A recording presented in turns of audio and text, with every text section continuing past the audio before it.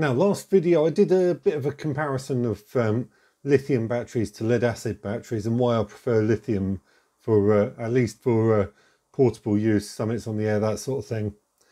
And I want to go into a bit more detail today about building it. So what you need to be aware of, what you need to think of before you start building your batteries. Now, lithium batteries have a bit of a bad reputation for catching fire. If you're careful with them, they're okay. Now, I don't profess to be a expert here. I'm not. I'm showing you how I do it and how I perceive to be safe. So it's up to you to do your own research. And if you set fire to yourself after watching some bloke on YouTube, then sorry, that's on you. Now, here's what I do, and here's what you need to decide. The biggest problem you're going to have with this is matching the voltages. And I'll show you what I mean, because you can either have a 3-cell array, 3 batteries in series, or 4 batteries in series. And whatever way you look at it, the voltages don't quite match up. And let me demonstrate what I mean by that on my FT857. And if I switch you onto the other camera, so this is the user manual. In fact, I can, if I press that button, there you go, you can have me in the bottom corner. So if I show you my user manual for the FT857, let me demonstrate what I mean. What you're looking for is, if I can hold that up so you can see it on the camera, this bit here, supply voltage, okay? This tells you what the voltage requirements are, what power you need to supply. So 13.8 volts DC plus or minus 15%. So if we do the maths on that, and I'm going to use a calculator because like I said before, I failed my maths exam. So we need 13.8 volt multiplied by, now, minus 15%, so 0.85 gives us 11.73. So I've made a note of that over here. 11.73 is our minimum voltage. So get rid of that, and maximum voltage, so that's 11.73 is minus 15%. And if I do 13.8 times 1.15, that will give us plus 15%. And that's 15.87. So that is the voltage that our radio is looking for. We're looking for between 11.73 and 15.87 volts, okay? Now, remember that. So, let's get rid of that calculator. So that is the voltage we need to achieve in order to power our radio. Let's go onto this screen. So get my screen capture up. If you remember this from the previous slide, this is the discharge voltage curve of a single cell lithium ion battery. Now it shows maximum charge here for about 4.3. I don't take it up that far. It's I'm led to believe it's not good for the batteries to go that far out. I take mine up to 4.2 volts. So on maximum charge, when the battery's fully charged, you're at 4.2 volts. Some people will say go down to 3.2 volts, but again, I don't like over discharging my battery, so I only take them down to about 3.7 volts, 3.75 volts, something like that. So let's work within this band here, sort of 4.2 down to 3.7.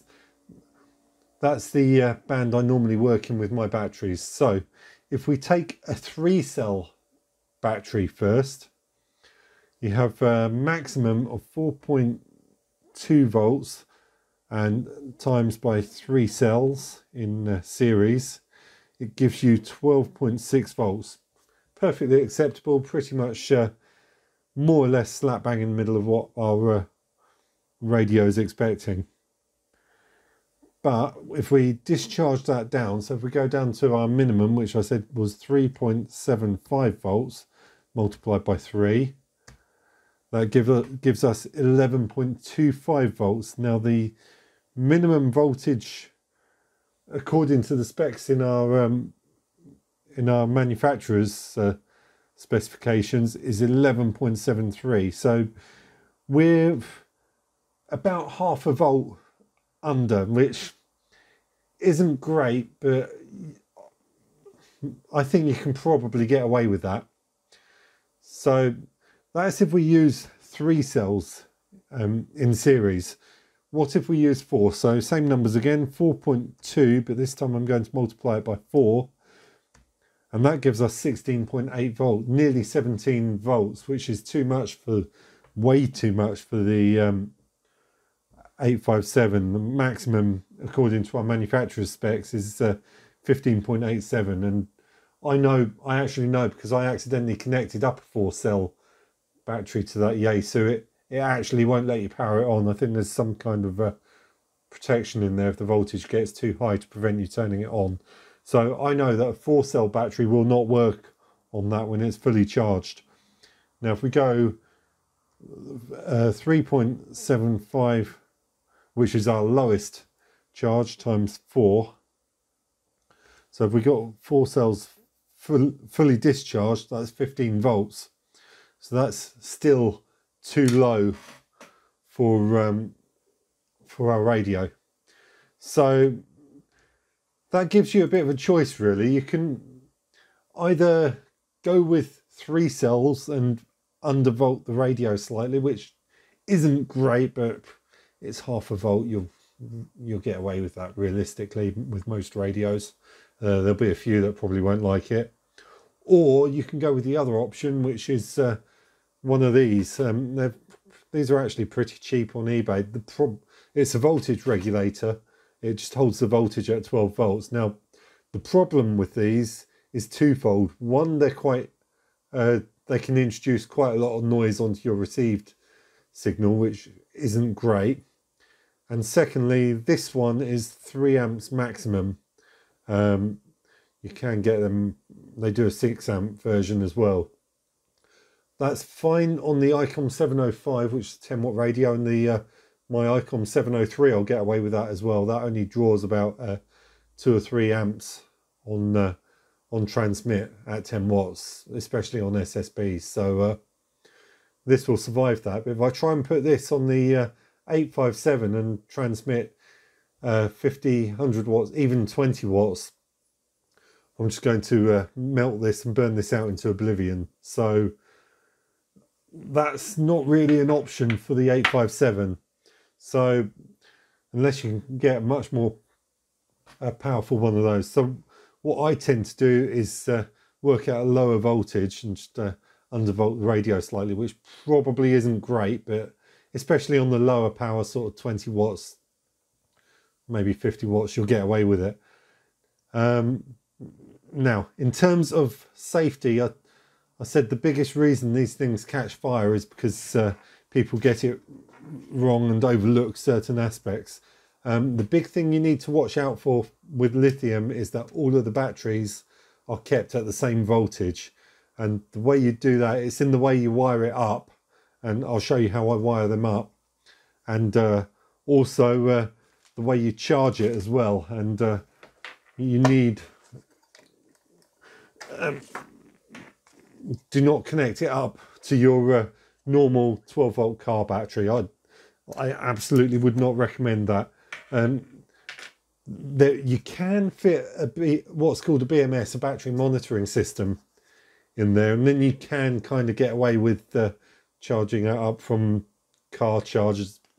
I'd rather put it through a voltage regulator, and then the BMS will look after the battery, shut it off when it reaches full charge, or if you get too much difference in the battery voltages between the cells.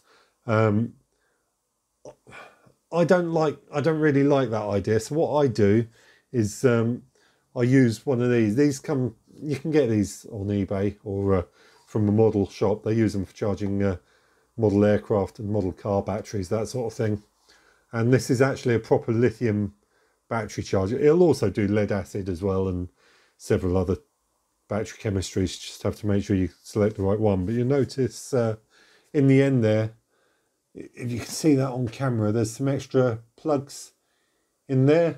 That's for balance charging the battery. Now, this is a 4-cell battery. This one I've actually, this is a commercially made one that I've actually bought. I didn't make this, but there's your main power connector. So you plug that into your battery charger, but also you'll notice you've got another smaller connector here for, that's for balance charging. So you connect that into the, into your charger, and what that does is it keeps all the cells in this battery at the same voltage and increases the voltage on the batteries at the, or on the cells at the same rate, so it keeps everything in balance. The main thing that causes these batteries to catch fire is obviously if you pierce them or throw them on a bonfire, but it's usually people try to overcharge them, or they don't use the proper charger, they don't balance the cells, and the batteries start to heat up, get currents flowing where they shouldn't, and go into runaway. So those are the things you need to be a little bit careful of. And by the way, you can get the balance leads. I've got one here, if I can open up the packet. There you go. You can buy just these balance leads on eBay. They're dirt cheap. So that's what I'm going to do with this battery pack that I'm making here. So I've got all the batteries in there. I'm going to go through and make sure they're all the right way up. I'll show you how I lay it out in the next video. Put my bus bars on there, my fuse wire. I use fuse wire to connect them together to make sure it doesn't go into runaway and catch fire.